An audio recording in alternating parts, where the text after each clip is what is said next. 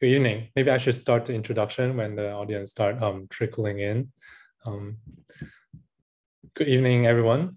Thank you so much for joining us tonight for the third event of our first project series this year at the American Institute of Architects in Hong Kong.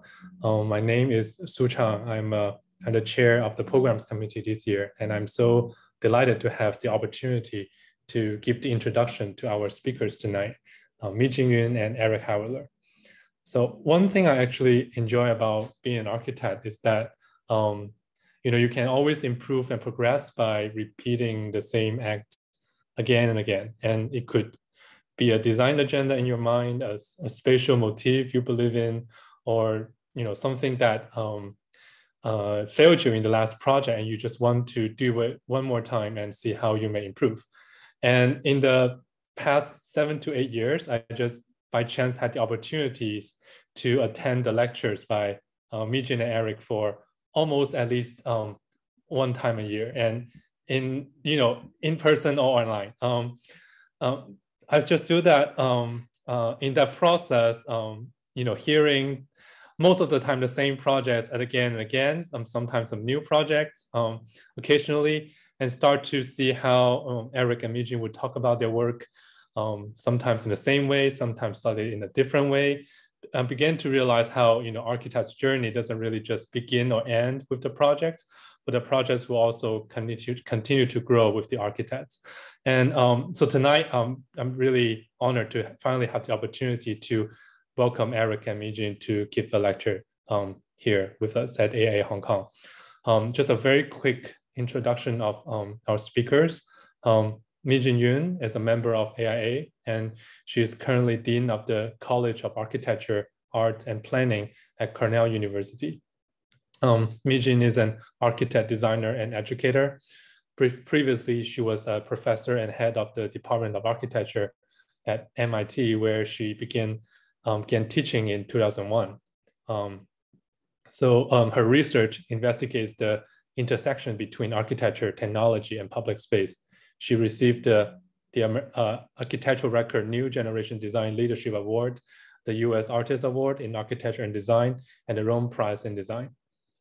Eric Höweler is a fellow of the AIA and an associate professor at the Harvard Graduate School of Design. He has more than 20 years of experience as a practitioner, and before founding his practice with Meejin, Eric was an associate principal at KPF for 7 years and was the senior designer on the ICC Tower here in Hong Kong. And previously, he was a senior designer at Dillard's Scofidio in New York. So without further ado, I would love to welcome Eric and Meejin to join us and give the talk tonight. Yeah, welcome. Thanks, Su Chang. Thanks, AIA Hong Kong. We're delighted to be with you. Sorry we can't be there in person. It's much more fun in person, obviously. And we do find Hong Kong very familiar, and it feels like home when we're in Hong Kong. So we're sorry we're not there with you. Su Chang asked us to talk about first projects, which caused us to sort of reflect a little bit about how we got here from there and what happened along the way. So this is some of the projects may be familiar, but we're going to talk about them slightly differently in terms of like how one thing led to the other. The other thing we've been talking about is Verifying Field, which is the title of a new book that we've just put out. And so we're using verification as a way to think about the present moment. How do we sort of check and double check what is the state of things today? And so that term may come up a few times in the lecture as well. Looking from 2022 backwards, I would say we're fortunate that we've been quite busy. And when I look at our Instagram, it's full of construction photos as opposed to renderings, which I think is a good sign. But how the story began, I would say in 1989, I started at Cornell. I'd been growing up in Southeast Asia, and so moving to Ithaca in upstate New York was kind of a shock. But it was a place where we sort of studied architecture quite intensely. Meejin also went to Cornell, so we met as undergrads in in the early 90s. So we've known each other for quite a while. Cornell was a kind of formative part of our design story. This is a picture of Meejin from 1991, wearing her project on her head, which is maybe a good place for it. You want to say a little bit about your experience after you graduated? Sure. So, hi everyone. Great to be here. So, after I graduated from Cornell, I went on to do a master's, MAUD, urban design degree at Harvard, and then after that, went to Korea, where I was born, and did a Fulbright research project on the city. And then I returned to the US in New York City and began practice in a very small firm, Dean Wolfe Architects at the time. It was 2 partners and 2 staff, and I was one of the 2 staff, and worked mainly on projects in New York City. And then after I graduated from Cornell, I went to work at KPF, where I was for 7 years. This is a photo of Gene Cohn and Paul Katz and Tom Holtzman and myself. It had a kind of publicity photo feel, but this is, the project team for Chater House, which I also worked on in Hong Kong. As Suchang said, I did do the competition for ICC, and I led this project for 3 or 4 years as we took it from competition through design development. This was probably the last project I worked on at KPF after having been there for a long time. And during this time, I think I made 39 trips to Hong Kong. So I did feel very much at home in Hong Kong because I spent so much time there. As we worked on projects overseas, I did wonder, like, what was the theory for this practice? It seemed like we were just sort of practicing. I was looking for theories of skyscrapers or tall buildings, theories of rapid urbanization, and I couldn't find any that I liked, so I decided to write a book about tall buildings. And so I published in 2003 a book called Skyscraper Vertical Now. And this is kind of a theme, I think, as we practice, we're also reflecting on practice. And so working on projects, but also writing about projects. In 2003, I joined Diller Scofidio to work on the ICA Museum in Boston. This was their first building being built. And so I was happy to join an incredibly thoughtful academic practice and sort of embark on this project of figuring out how to build a building, but thinking about architecture in completely different ways. For KPF, it was about how do we sort of do the project in the most sort of refined and elegant way, searching for something very precise. At Diller Scofidio, it was less about the kind of artifact and more about the kind of discourse, I would say. And so this building was sort of, in a way, kind of ungainly from a sort of conventional aesthetic point of view, but produced architectural effects, like the kind of the feeling of being under this massive cantilever, the perception of this surface sort of wrapping and folding. So this was not about the same definition of architecture, the same pursuit of architecture, but incredibly powerful to be surrounded by Liz and Rick and the people in the studio for this project. This project was built in 2005, but in 2005, I left Diller Scofidio and joined Meejin, who had been working on her own in a studio called MY Studio. Yeah, so after working in New York for a few years, I had an opportunity to start teaching, first at the University of Toronto, and then I took a tenure track position at MIT. And when I started at MIT, because my education had been all analog, I was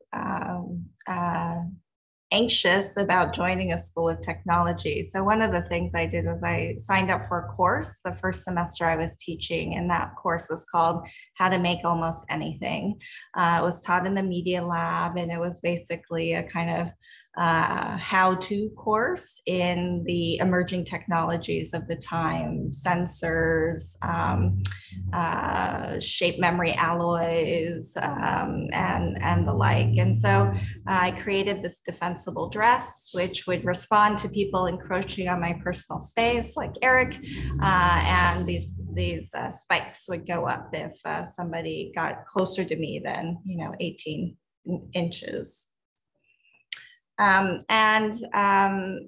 So that was like my first semester teaching, and I wanted to be both a student and a teacher at the same time. A couple of years later, I had two great opportunities. One was to collaborate with Enrique Norton on the Guggenheim Aztec Empire show, which exhibited 400 artifacts in the Guggenheim Museum, and had the opportunity to design this exhibition armature, which is this felt wall that undulates in and out to hold these artifacts. And this was our first testing of using kind of parametric software, because every artifact had a custom size and scale, and then got smoothed out in this kind of interior ribbon wall. And I also had the opportunity to do an installation through a competition for the Athens Olympics. And this project was called White Noise, White Light. And it was an interactive, responsive field that people could walk through in the old city. And so at some point, I think I said to Eric, I'm going to have a practice. And if you would like, you are welcome to join me, but you have to then leave Diller Scofidio. So that was the ultimatum. Yeah, I remember it a bit more sternly than that. But I did move to Boston, and we started our practice in 2005. We still were involved with publications. We were project editors on Praxis magazine. And so in a way, keeping a kind of a writing practice, a kind of editorial practice going in parallel to our practice, I think has always been important to us. In 2005, we started our practice, Höweler Yoon architecture. And this was our apartment, which is still our office. And so we sort of had an apartment space that we could sort of grow into an office. Our first website was, looking back at this, it's so funny. It's like little projects, little installations. We did the PS1 competition in 2006, we designed furniture. There's the Guggenheim, there's White Noise, White Light. So this was our sort of first website in 2005, trying to position ourselves in the world. When we looked at heroes, Charles and Ray Eames were an obvious model for us, because they sort of had this incredible ability to work across different formats and in different contexts. Someone once asked Charles, what are the limits of design? And he said, what are the limits of problems? And so this represents a kind of expansive idea of design that can take on, any challenge, whether it's furniture or, now we think about, furniture to climate change. Like, how can we sort of have impact at every scale? Our office, this is our apartment. And here we have, 5 people lined up. And this is a kind of our publicity shot. So you see how neat it is, how the desks are organized. It's daytime, everyone's working hard. The reality is it was total chaos. We were sewing, we were tearing things apart, we were building things, making sort of electronics. And our projects did have this kind of maker attitude, very much inspired by MIT.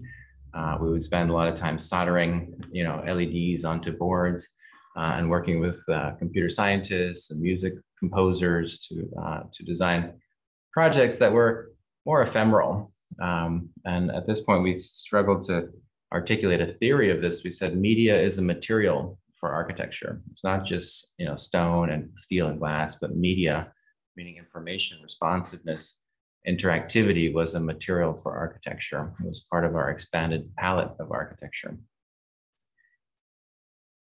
At the same time, we were entering competitions. So in 2010, we entered a small competition for the Boston Society of Architects, which is the AIA in Boston. This is for their new headquarters space. We imagined a ceiling that became a stair that became a billboard. And so if one thing could do 3 things, that would seem to make a lot of sense. We won the competition and we built this project.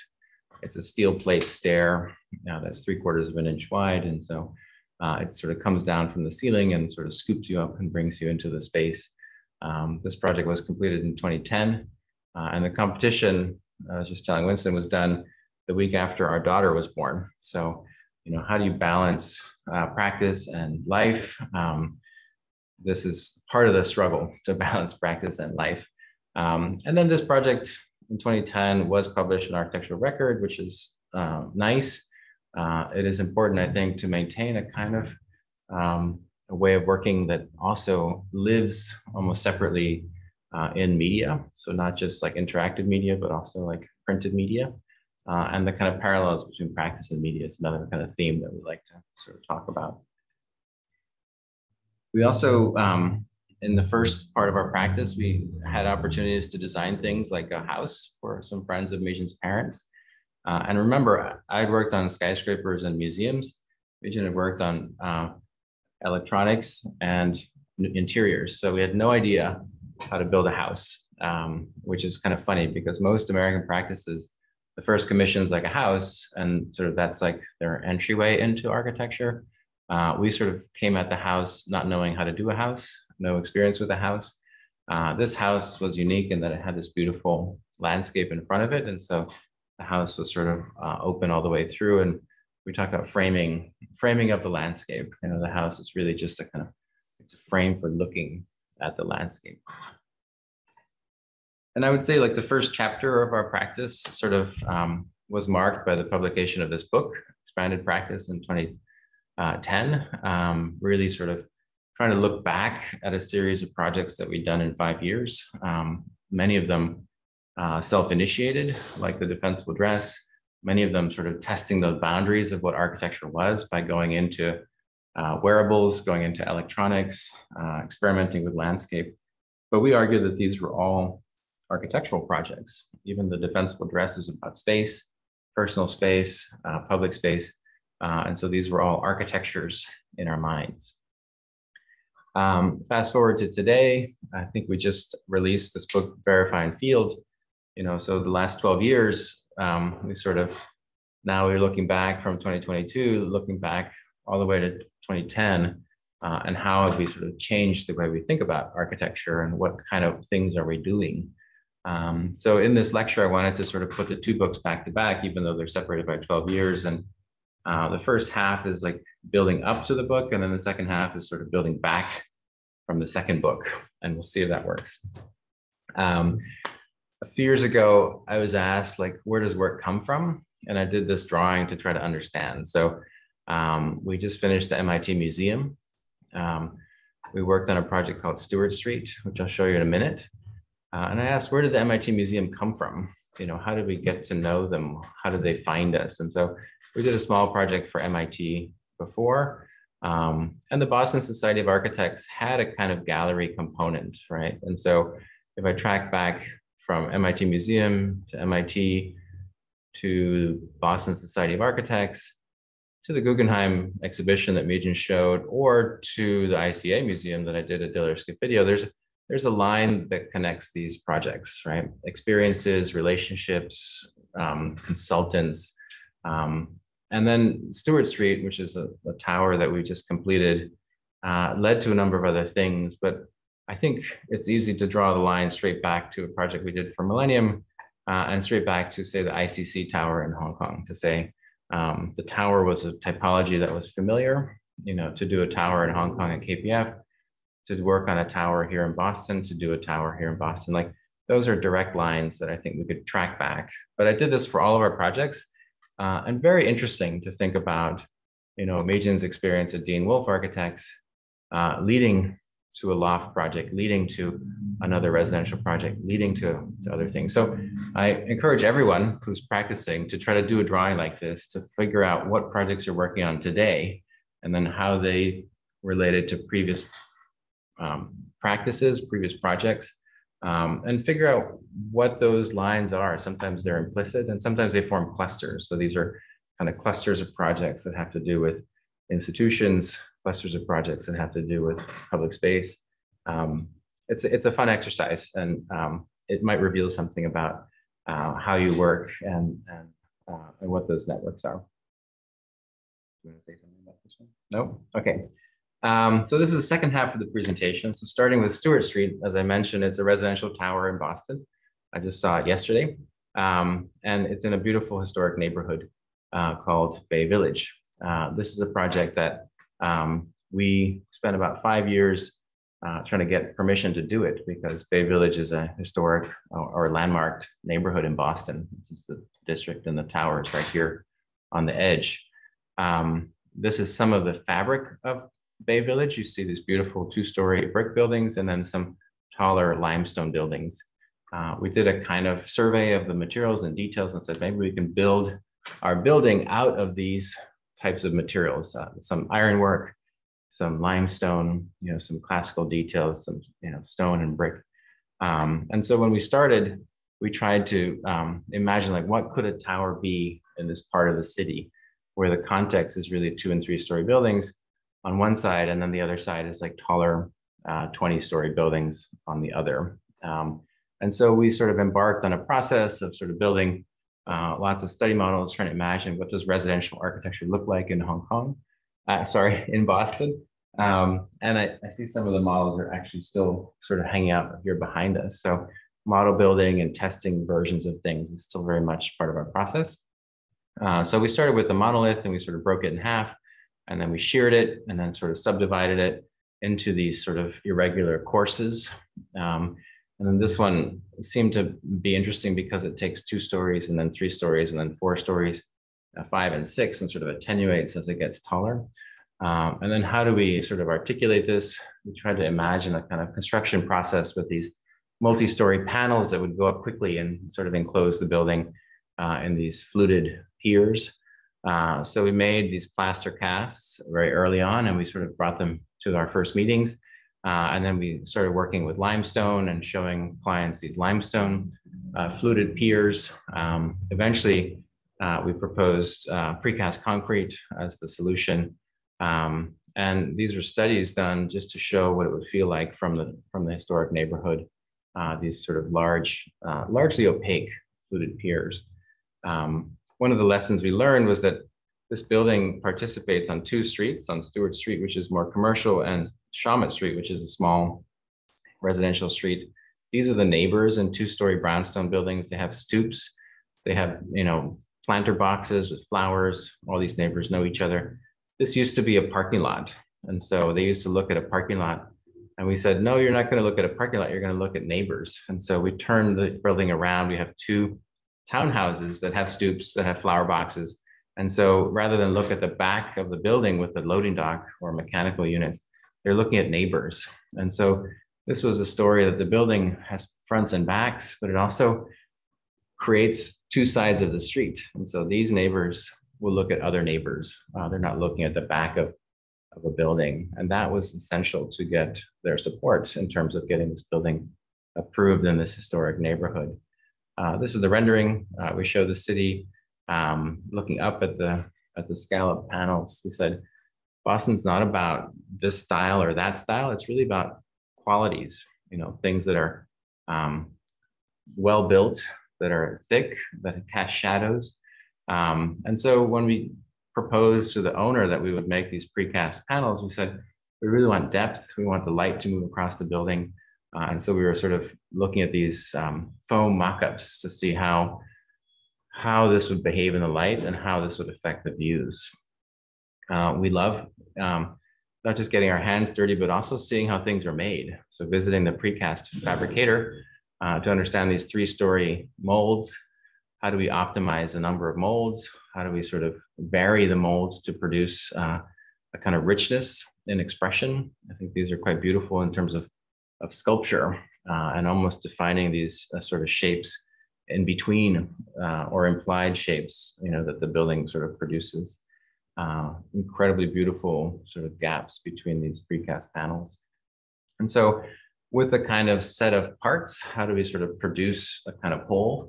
How do we vary the parts and how do we sort of assemble them to produce the kind of stacked, what I would call coursed, varied building?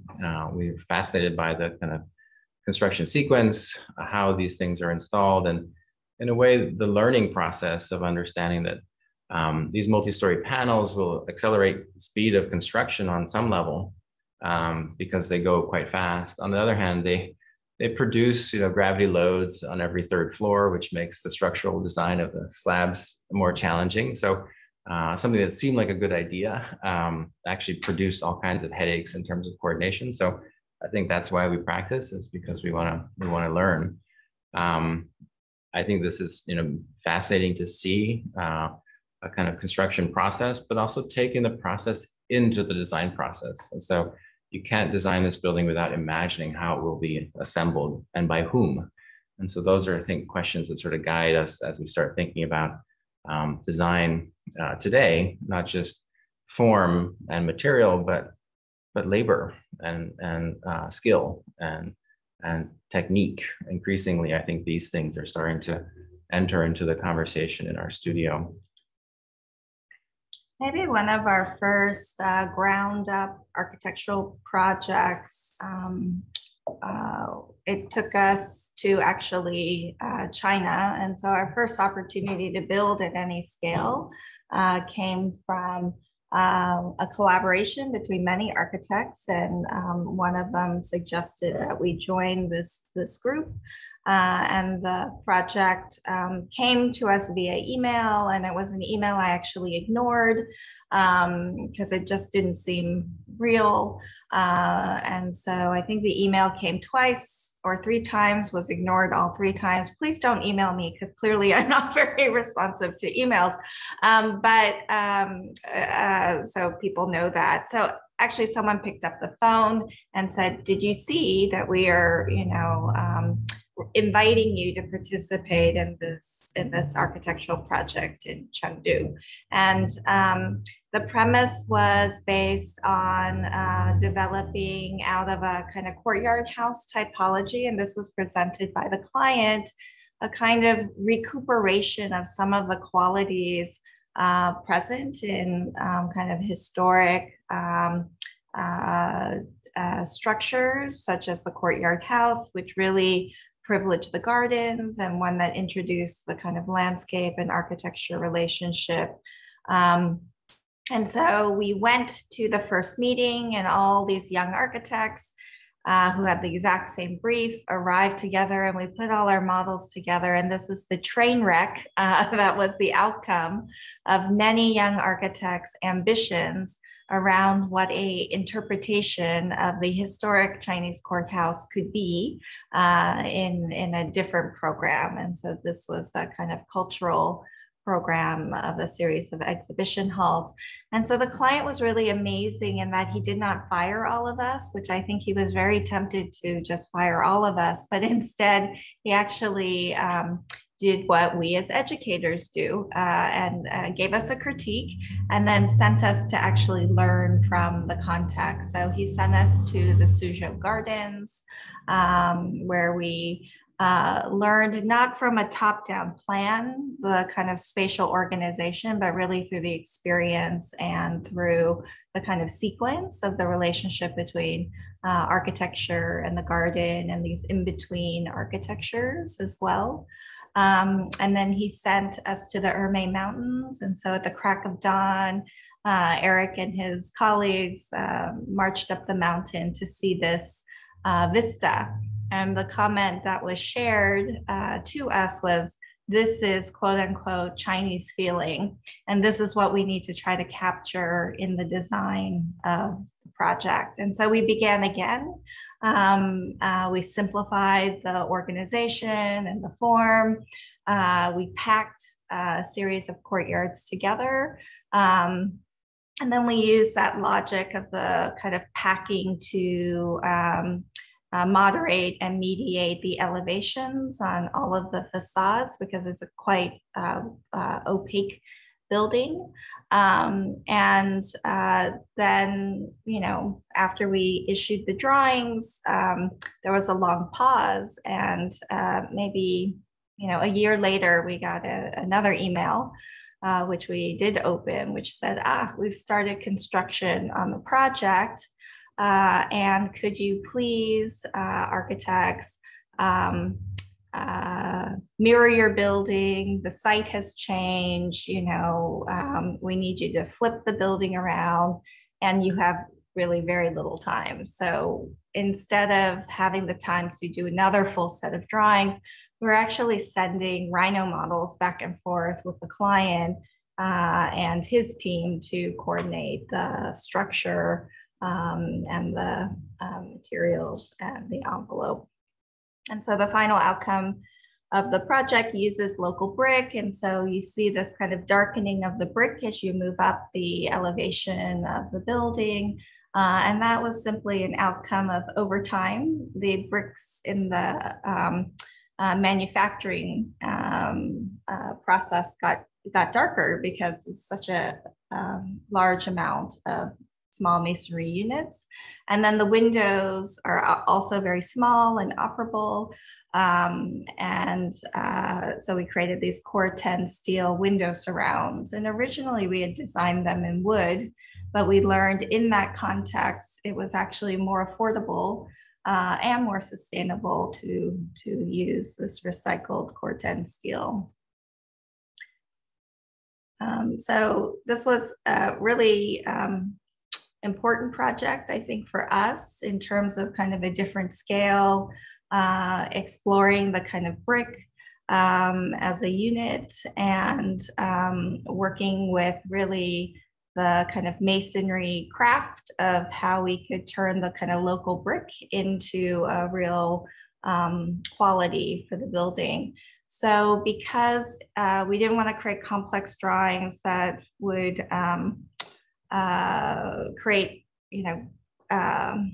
things that were hard to coordinate in the construction process, we actually, for the masonry unit, said conceptually we would think of it as a compass, that every brick would be oriented true north-south or east-west, which meant on the oblique angles of the building, we would still maintain the brick's face as true north-south or east-west, which would create this kind of serrated texture to the brick. So this is a moment where the building angles. This is an end of one side of the building, which is also at an angle. So all of the oblique angles of the building create this kind of great, beautiful texture, which helps one orient oneself around the site. And I think the greatest compliment was at the end of the project where the client said, "You somehow captured the Chinese feeling, quote unquote, that he was looking for." Okay, we're fortunate to still have work in China. This is a small project we did with Kerry Properties in Shanghai in Shenzhen, just over the border. This is a project for a cafe, event space in a small park surrounded by larger buildings, all of them designed by KPF. Our proposal was to sort of create a shade pavilion. We understand that in a hot climate, shade is a way to make place. And so our premise was we have a very generous canopy and a very small footprint building. So that was the concept. As we sort of developed the drawings for the canopy and doing renderings, really thinking about the sun and the kind of intense heat. And so this idea of like responding to the sun, I think, became quite important. These are some sections, showing this sort of shade trellis that produces a kind of, in a way, a kind of umbrella for the building. How do you get a glass building that wants to be transparent to the park, but also not create all kinds of questions of cooling and comfort? And so creating, in a way, an architecture for the architecture sort of mitigates the sort of impact of the sun before it reaches the building. We did a number of studies for the actual shade elements, starting with, parallelograms, and we looked at these kind of airfoil shapes. These seem to sort of relate to a different kind of tradition, maybe a kind of aeronautical tradition. And we said, what if this became not just about wind, but about light, and how does it bounce light in the space between these panels? And so we did some sort of simulations with software to sort of look at the effect of the shaping of the extrusions, and then without the shade, what is the self shading provided by the adjacent buildings, and then how might the geometry of the profile actually affect the quality of light? And so here you see the concave profile sort of bounces light in between. and produces a kind of luminosity without the kind of heat, whereas this one, blocks a lot of direct light, but also creates a kind of dark underside. We said, how can we think about this as a kind of luminous ceiling that doesn't produce that heat? And so these are some sort of simulations showing like rays moving sort of between these concave surfaces. And again, we were thinking like, how much of this are we producing, and could we do a custom extrusion? If we propose this in the States, I think our clients would sort of say you're crazy. But I think in the context of China, I think saying I'm going to do a custom die because I'm doing like 5 kilometers of extrusions isn't so unusual. And so we sort of propose that these louvers be custom profiled, that they respond to the sun, that they produce a kind of diaphanous sort of lighting effect. And our client was responsive to this. And so we did a custom die. We tried this is our first sort of attempt at the extrusion.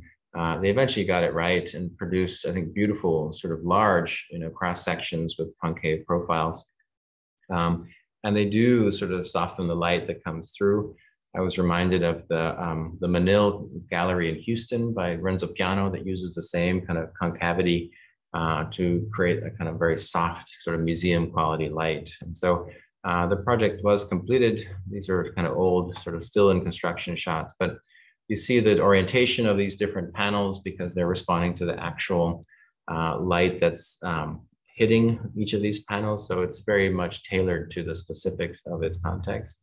And so here we're starting to think about not just form, but form informed by climate, or form informed by simulations that do change the perception of phenomena like sunlight in the service of a kind of placemaking strategy for this context. We still do a number of projects in China. A couple of years ago, we were asked to compete for a pedestrian bridge in Shanghai, the site of the former Expo. So 2010, we had both Heatherwick's Seed Cathedral and this sort of strange inverted pyramid. One, I would say, looking back at history, the other sort of looking forward. Both of them sort of grappling with how do you build in China today in ways that are thoughtful and hopefully productive. So this is the Expo Park in Shanghai. Maybe you were there for the Expo. There are a series of artificial lakes. It's being converted into a people's park. The competition asked for 2 bridges to span across this artificial lake. Because we've been thinking about, the Suzhou gardens for the Chengdu project, because we thought a lot about what is unique to Chinese space and experience of space, we came into the competition thinking the architecture is not about these buildings or even these geometries. It's about relationships between people in the landscape. And so I think being able to describe these conditions, not simply in terms of form and material, but actually in terms of relationships and views, I think was important. Instead of producing 2 bridges in parallel, we said, maybe it's 1 bridge with an opening in the middle. Maybe it's a way to frame the water. And I think that sort of appealed to the jury, that it wasn't just about getting from A to B, but it was actually about being in between A and B and having vistas across from here to here. And so this was part of our sort of pitch, this idea of these 2 bridges or 1 bridge that frames the water with these sort of circular cutouts that are designed to frame the landscape, but also set up these relationships across the landscape. And so I think this represents, some amount of experience and learning in a way from working in different contexts, how to think about relationships. What does it mean in a Chinese context to be in the landscape? What does it mean to be over the water? What does it mean to be observing the kind of reflections in the water? And how does the bridge become a destination? So a kind of a place to be, not just a place to cross. So the obvious sort of references are, a lot of the kind of playful and surprising framing devices within some of these traditional spaces. And this is the proposal was to sort of create this almost boat-like shape in concrete and then to line it with the pavers. The pavers then sort of wrap up and become a kind of textured surface on the edge. And so here we were sort of testing how do we work between a smooth exterior and a kind of textured interior. And, you know, in China, you don't always know that you've won a competition. I think we were congratulated and then didn't hear from the client for a while. And then it turns out they were building it, and then they asked us for help because they had trouble getting it approved. So we sort of came back to the project and worked with them to work out some of the geometry. Obviously, this is a complex form. It's curved in both directions. It's a torus geometry, the formwork for the torus. The sort of working out the masonry. These are not CMU blocks. These are granite blocks. How does the texture meet the smoothness of the concrete? How does the underbelly get sort of experienced? And the amazing thing is that, you know, when there's a will, there's a way. And oftentimes projects in China move quite fast. And so this project has been completed. We haven't seen it, unfortunately, because of COVID, we haven't been able to go. It's not exactly as we designed it. You know, in China, sometimes it's not less is more, it's like more or less. So it's like more or less the way we designed it. Like these parts are, you know, they added these other circles, and this one I really wish hadn't been added because it really takes away from the experience of this as a single bridge with an opening in it. But that's sort of the way it goes. And I think we're grateful to have opportunities to work in these contexts. Su-Cheng, how are we doing on time? Should we sort of wind it down? I feel like maybe it's getting late there. Yeah, I think we are good. I don't know how many slides you have left. We've got tons of slides, but we just maybe UVA. Maybe one last project. We'll just jump to one last project and then we'll open it up for discussion. I always want to share lots of stuff that we're working on, but we'll jump to UVA, which I think is our most recent, most significant project of recent memory. And Meejin, why don't you talk about it? Great. So for those of you that know, University of Virginia is a very historically significant campus. It kind of represents what higher education meant at the beginning of the establishment of the United States. And so this notion of democracy and education and the relationship between those two somehow is embedded in the history of the architecture at the University of Virginia. And Thomas Jefferson, who founded the university, was also the third president of the United States, kind of architect, as well as, of course, a legislator and leader, but he was also the owner of 400 enslaved individuals at the time. And so he has this complex history within the United States as both a kind of president of the president of a country, founder of the university, and also a slave owner. And so the United States has been reckoning with this kind of history of slavery that is really embedded in its founding and particularly present in the southern colonies.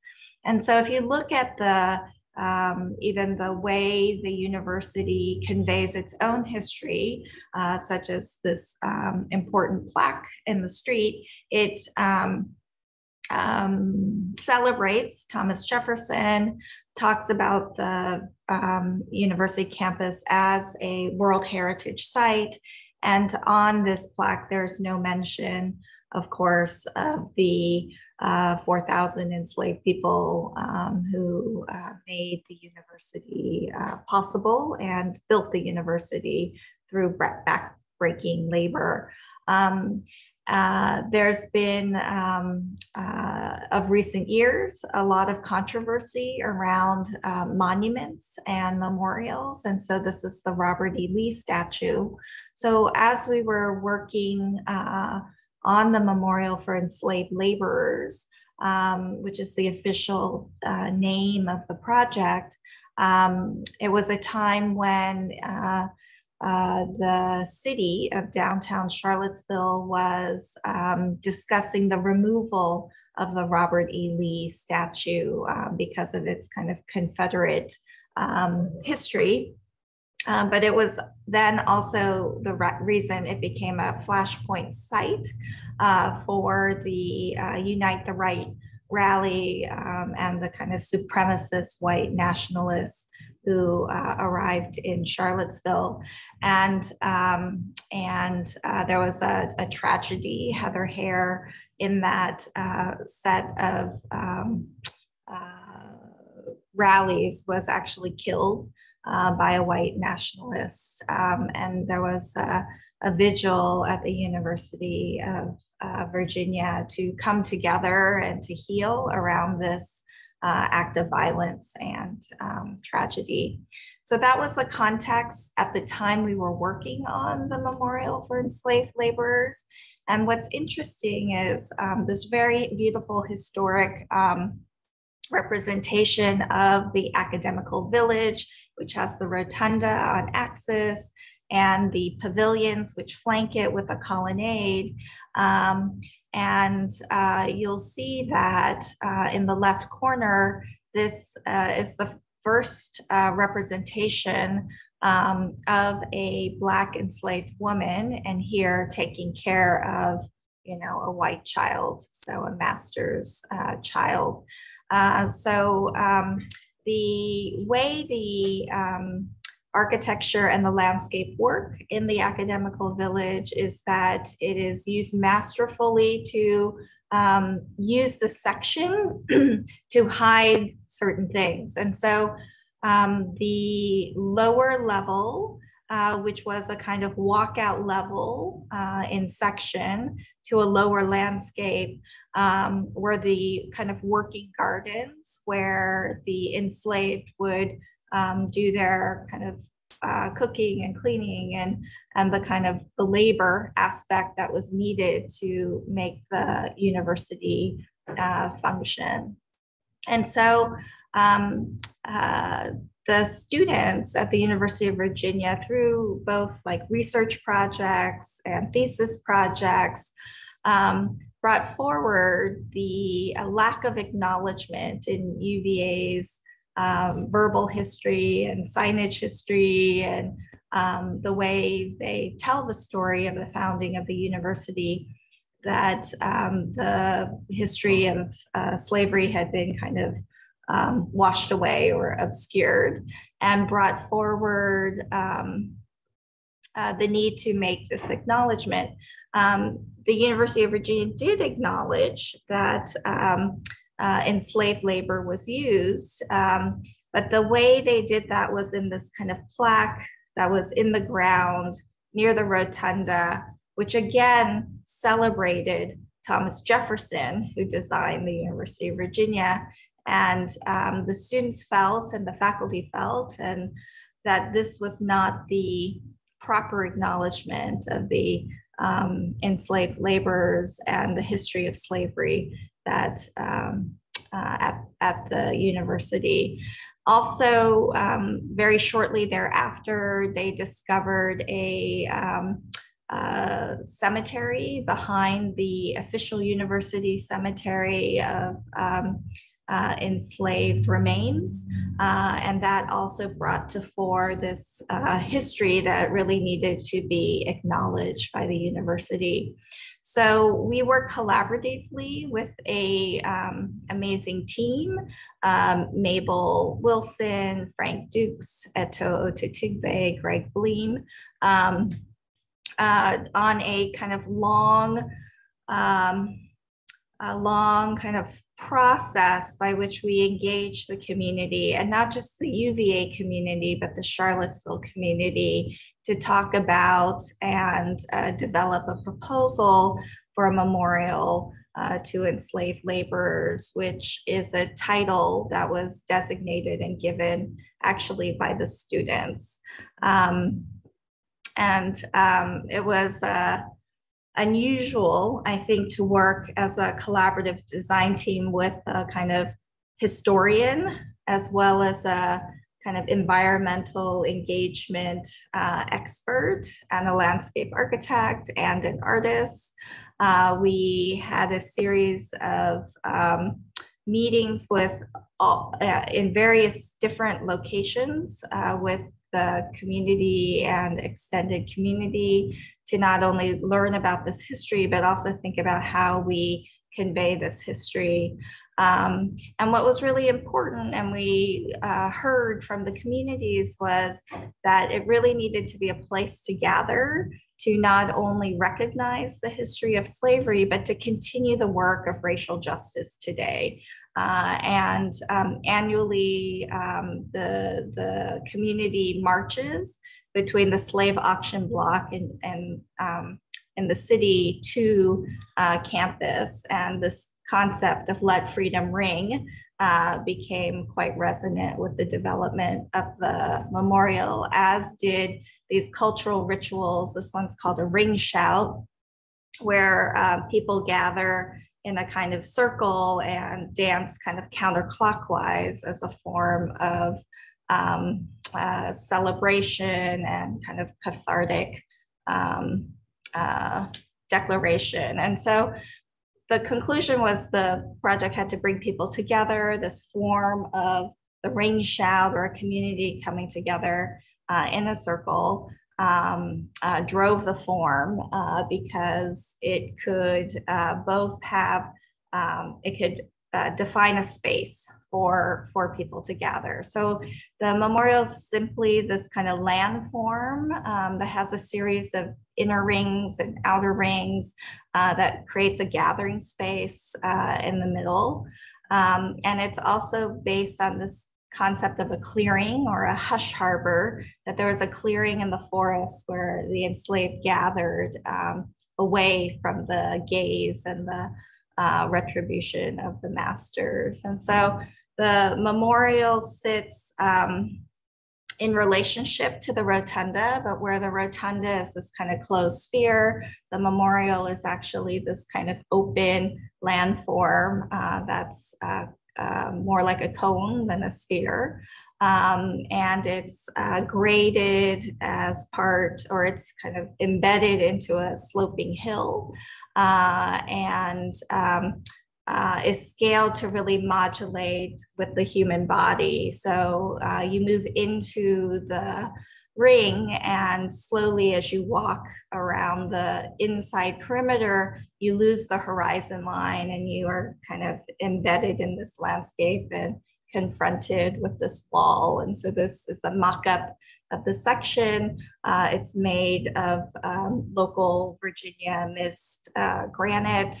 And what was really important about the materiality was that it would bring together the kind of cultural material legacy in terms of these kind of gravestones in the nearby cemetery, but that we were asked to really bring forward a more representational aspect of this history.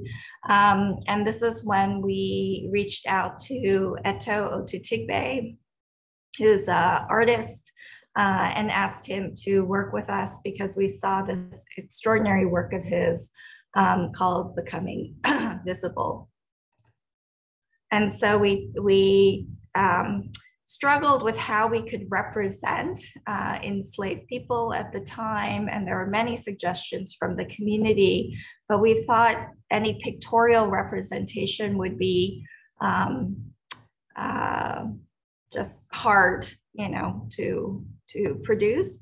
And so we went back to one of the protagonists, which is Isabella Gibbons, who's this is a portrait and a kind of zoom in on her eyes. And Isabella Gibbons was an enslaved woman who became freed and stayed in the community and became a teacher in the community. And this is a little mock-up of how this kind of technique of kind kind of carving the stone in a very specific way, using this V-groove technique, allows you to, the eyes, Isabella's eyes, to come into perspective only from kind of particular angles. And so we did a series of mock-ups that brought both the kind of texture we were looking from the gouge cemetery stones and the refined texture of the eyes together. And so this is the outer surface of the memorial, which has those layered techniques that brings the eyes into visibility at a kind of colossal scale. And so Isabella is the watcher and the witness over the site. And then the other aspect is the inner wall, which has we had to figure out how to represent the 4,000 enslaved individuals on the memorial. But the challenge was, in fact, that, the challenge was that not all the names are known. So often, even though there are meticulous records, they're recorded as the actual labor performed.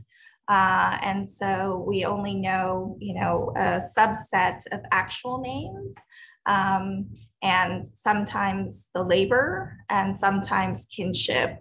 And so the strategy was to create this kind of genealogical cloud, which had first names if we knew them, first and second if we did, or occupation. And so these are inscribed. And where we don't have a name, we left just what we call a memory mark. And so the memory marks are these like crescent grooves that are lines that carve in, so that we have 4,000 of these lines. And where we know a name or a kinship, we place it. But these lines are actually not a straight line. They actually have both a curve in section and in plan, which captures the water after it rains. And so it holds the water a little bit longer. And so when the stone around dries, the memory marks still cry or bleed with water. And I think this is just a section to share the affinity or the proximity or the precision of the kind of rendered design and the model design, and then the actual design and the kind of precision needed to bring these conical geometries together. And then this was the gathering and the construction process, and then the actual dedication.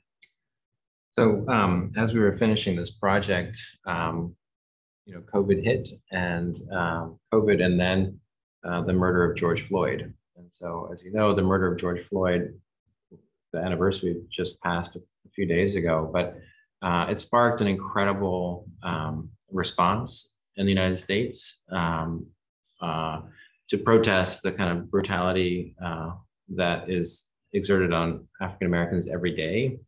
And the memorial became a place where people would come and take a knee, this act of protest, taking a knee to protest police brutality.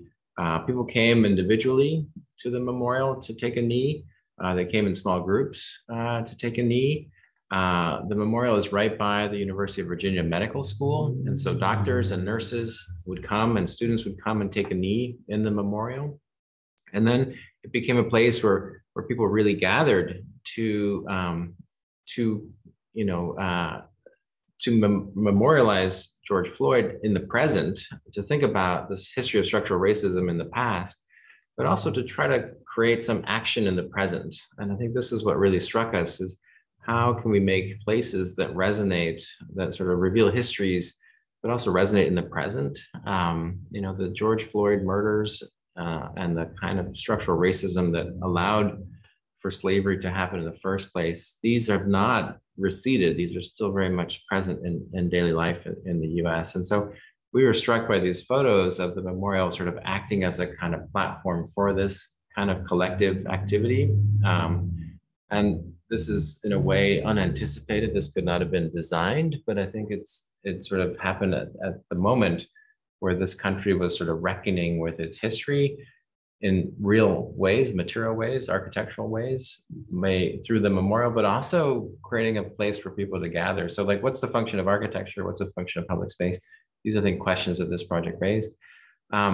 Recently, more names have been discovered, which is interesting because we said this project can never be completed because there's a kind of unknowability to it.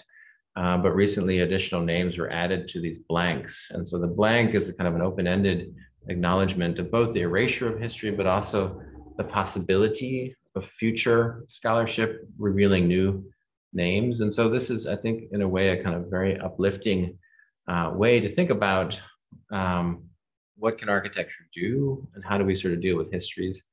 I added this quote here by Herbert Simon. He says, "Science is the study of the world as it is, but design is a study of the world as it ought to be," which is kind of a wonderful way to think about design. How can we think about design sort of producing alternative worlds, better worlds, worlds that are worthy of for us and for our future generations. So maybe with that, we should sort of stop and have a moment of discussion with you guys. We'd love to hear your thoughts. Thank you so much. Thank you, Eric and Meejin, for not only sharing the projects, but also like how you thought about them before, during, or maybe after the projects. I think that's really wonderful to hear. So I'm gonna welcome Winston Yu to join us and to for discussion, also maybe later to moderate the Q&A. Winston is our immediate past president at LAA Hong Kong, and also operating a practice here with his partner here in Hong Kong. Yeah, Winston. Thank you, Suchang. Thank you, Eric and Meejin. In preparation for tonight, I've actually looked up a lot of the videos and past interviews, and it's incredible. I'm very touched by the work. Hearing it live, especially the last piece, the showing the possibility or the potential for architecture to be a place of healing, of dealing with how we find ourselves in the world today. And your work is profound in a way that it's familiar.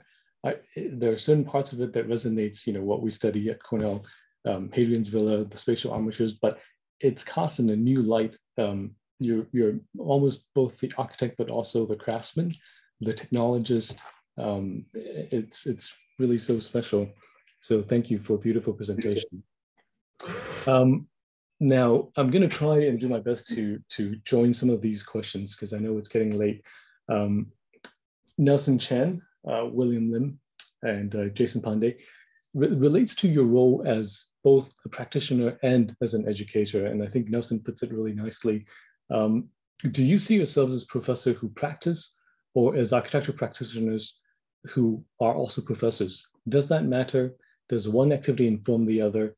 And William adds to that, does it make you more critical of your own work? Yeah, I think it's such an excellent question. Eric and I talk about that all the time. I think it does make us more critical as practitioners, makes us much more critical about our own work. And I think what we learned even as students, right, is that criticism is so important to move work forward. But sometimes criticism can be almost paralyzing, right? Because we can be so critical of our own work or the discipline that it's almost paralyzing. And so we try to work both with each other, but also with the mindset that there is a way forward, that we can't just put our arms up in kind of defeat because we can criticize almost any action by any architect, right, that consumes any material, needs any labor, et cetera, especially with climate change, how do we build in a really sustainable way, in a really equitable way that actually is a contribution to society and humanity, as opposed to producing more things that will be wasted, wasted in the world. So we often say like teaching makes us better practitioners and practicing makes us better teachers. And perhaps I suppose your body of work deals with issues and challenges and uncertainties at the moment, but teaching is teaching a next generation of practitioners. So it's almost looking further into the future. And on that note, how do you think about the role of teaching or of academia? Whereas in the past, students went to school to learn a specific skill set and to perform a particular role in society. But increasingly we find that, we're stepping into the unknown. You're going to school for a variable, an X. Yeah, I think, I think education shifted from teaching skills to actually teaching ways of engaging in inquiry, design inquiry. It's more about the process. And I think for all of us who are practicing today, we reflect on our how we were educated, and what we take from it is more, I think, what we learned about how to develop a concept, a critical idea. It's a really more about a methodology than I think it is about like a particular software or a particular technique. Though I do think there is true knowledge that does need to be learned. But education is always evolving, and that's why in academia there is a very active research and scholarship set of activities. And I think practice plays into that. Practice creates new knowledge that then goes back into the academy, and there's knowledge in the academy that goes out into practice. I'd say also in our office, we try to keep it like a studio context. We try to have our office behave like a studio. It's not like I do a sketch and I hand it to someone and they sort of, execute it, right? We meet with our team, we pin up things, we talk about it. Sometimes we argue about it. And then the best ideas come forward, and it's not clear whose ideas they were. I think that's the success of a good charrette, is like, who came up with that thing? I don't know, but it was a good idea. And then someone took it forward, and someone took it even forward.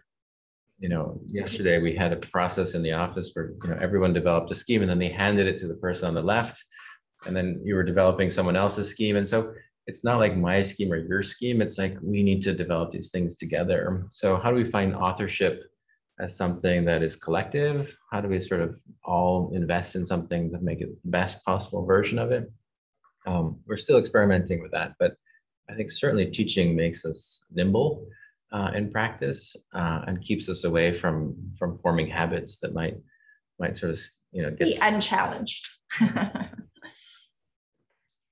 And how do you balance your time? I mean, I asked you this a little bit earlier on.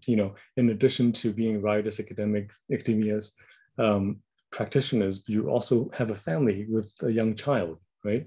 Where do you find the time, and how is it by design? Do you design this as how much time I'm going to spend on each item, or is it messy? Certainly messy. I mean, I think, we started at 8 as opposed to 7:30 because I was dropping Kaya at the bus. So that's one of my most anticipated things, is I love spending time with her. Walking to the bus, we have wonderful conversations, and I wouldn't trade that for the world, And so, making time for family is so important. I think things inform each other. Like, she has observations on the world that inform me as a human, and I'm an architect, a human architect, and someone said, "Are you reading that book for pleasure or for work?" And I'm like, what's the difference? I'm reading the book to inform me as a human, so that as an architect, I make better architecture. Whether it's science fiction or a technical book, they all sort of end up sort of in there. So we really don't separate those things. I think if we think of ourselves as humanists, I think everything informs us as humans. And I've noticed that in your talks, in your past talks, in every talk, the order and the logic is always slightly different. You don't show projects chronologically. I've been trying to map it, and I can't map it, but what I can map is the consistency and themes across all the projects. So it really does seem that you are able to keep, things that matter to you alive in each project, and it's just incredible to see that. A question from the audience is, how has COVID, obviously it has impacted all of us, but how has COVID impacted your particular practice? I think I want to expand that a little bit. Earlier on, I remember in one of the interviews you had mentioned, increasingly you had started out with the idea of working in a global sort of environment, and you had this tendency wanting to work closer to home. And tracking the projects, I do see that. But then it seems you guys are being very busy lately, and a lot of projects are springing back up in Asia. So have your attitude towards working globally changed, and how is COVID helping or challenging that? I mean, I think growing up in Asia, I wanted to work in Asia. And so when I graduated, I went to KPF because KPF was working in Asia. That was kind of interesting to me. So Asia never felt that far. It always felt like going home, actually. So that's a kind of interest. I think I'm also intrigued by the challenge of history in Asia. It's different in China, it's different in Thailand, it's different in Korea. How do we sort of find ways to create meaningful contributions that are contemporary, but also resonate with the sort of culture and history? So it's had some wonderful, wonderful challenges, I think, working internationally. Because we were working globally, we were already on Zoom. Even before the pandemic, we were doing, when I was at KPF, we did a conference call with Hong Kong, once a week. And at the end of every night, we put all our drawings in a fax machine. And every morning there was a new pile of faxes to look at. So thinking globally has always been part of our process. This desire to work closer to home, I think certainly having a family makes it harder to travel long distances for days at a time. So I think finding the right balance, but I think we've somehow managed to grow our firm. We have 34 employees and a number of very capable associates and senior associates who are able to run projects, and so I think we're very lucky to have a structure in the office that can function, allowing us to be more still involved with all the projects, still engaged intellectually and benefiting from the kind of nourishment of ideas, but able to do work in different parts of the world while still being home for dinner. And that's kind of an incredible jujitsu to imagine being able to do it all simultaneously. I don't know if we've figured out the kind of magical formula, but somehow it seems to be working. I actually have a question just to follow up on that. You work on projects now in so many different contexts, so many different scales, and actually looking back at some of the earlier works, some of the first projects, they're also very diverse in terms of the kind of typologies and scales.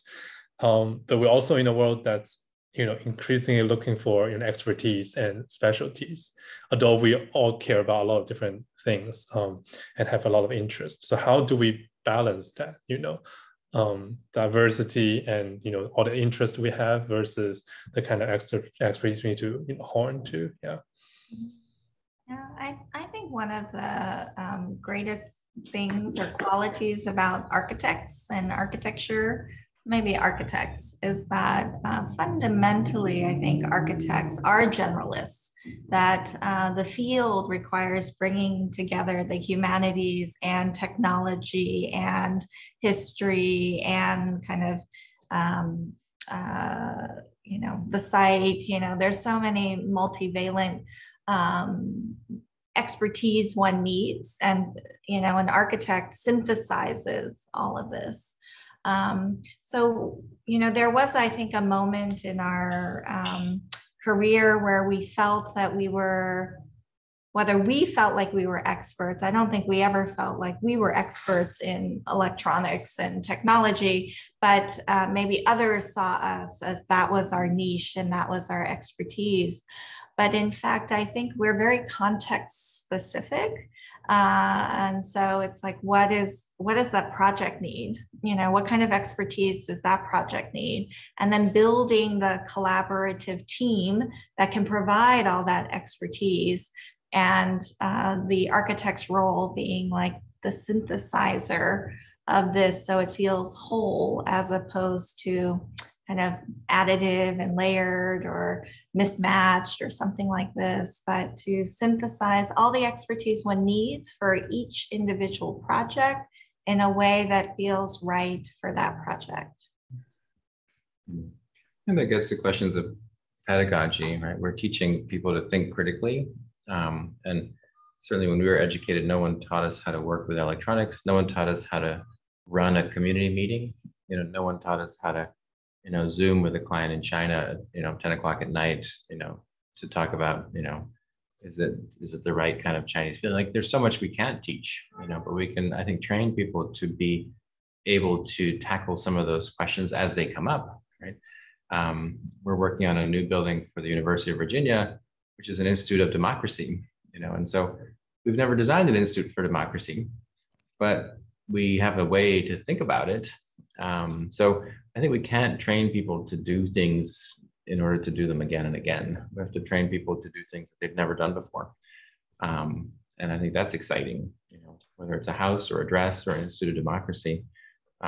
We think, architects can engage a process that will lead to a great outcome for the user, and hopefully contribute something meaningful to society, right?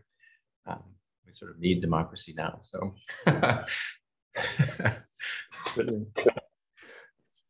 New question. Marissa Yu is asking, one second.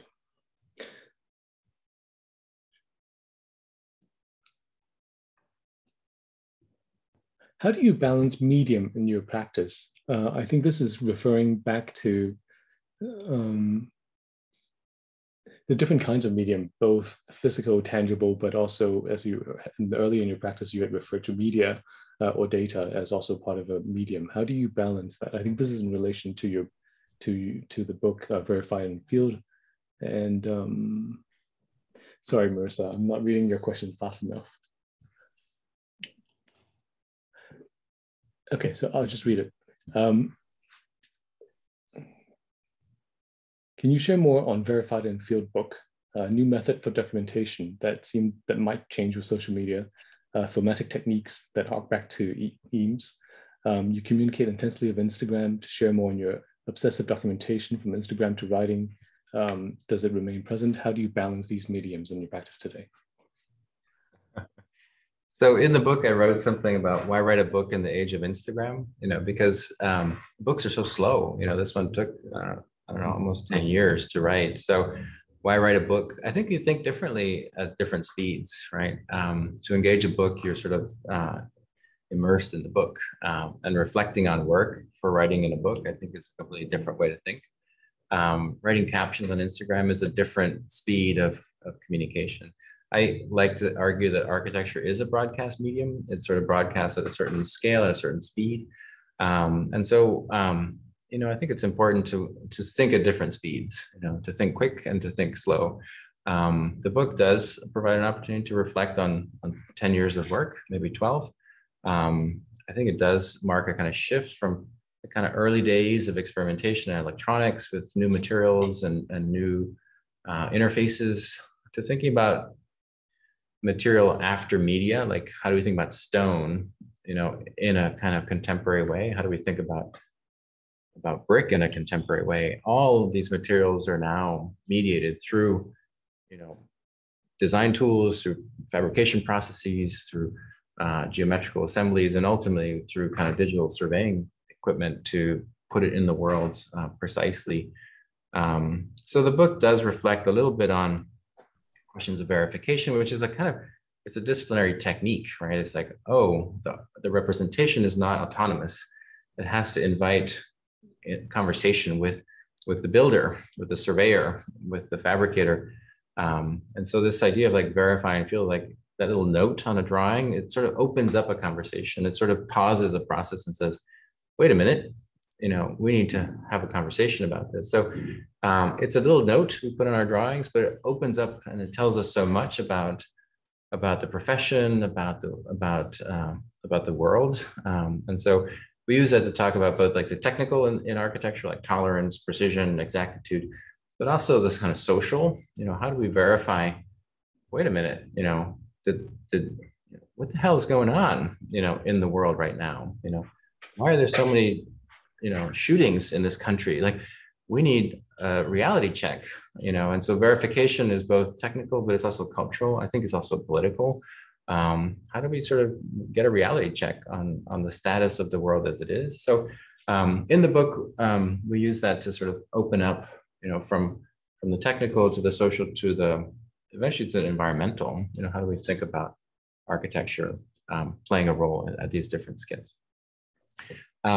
That's a very roundabout way to talk about the book. But yes, we would love to share that with you, and please sort of, if you get a hold of the book, let us know what you think, because I think there's some juicy bits in the book that elaborate on some of these things. Thank you. Perhaps maybe in closing, would you have any recommendations for our audiences, for students, a book to read or an architect to follow? Book to read. Other than Verify and Field. Other than, in addition to Verify. Yeah, no, I don't watch TV, and we don't go to movies anymore because of COVID. So I spend a lot of time with books, books that, whether they're science fiction books. I just read a book called All Systems Red, kind of Murderbot Diary. It's a science fiction book about, from the point of view of the robot who's hacked his own system to sort of be free in a way. Ministry of the Future. Ministry of the Future. Yeah, that's Kim Stanley Robinson, a sci-fi writer, looking at sort of the future of climate change and trying to be optimistic. So maybe it requires science fiction to imagine an optimistic future. So science fiction is we read a lot of science fiction. And increasingly science fiction is not about the future, it's actually about the present. So we find ourselves being closer and closer, but I just picked up a book called Radical Pedagogies, looking at the kind of history of teaching in different institutions around the world. So I'm looking forward to that, sort of digging in. Great. There's so many great books out there, you guys. Thank you. Yeah, thank you so much. We actually have a lot of messages in the chat box. Hopefully you guys can read them later. I think a lot of our friends AA Hong Kong want to welcome you hopefully soon to come visit Hong Kong, and so we can have a chat again face to face here in Hong Kong. Thank you so much. Thank you everyone for joining us this late in the evening. Thank you, Winston, for moderating this, and thank you, Eric and Meejin, for doing this. It's wonderful to hear you talk about the project. Thank you so much. It's great to see so many familiar names. Look forward to seeing you soon in person, hopefully. Bye. Thank you. Bye-bye. Good night.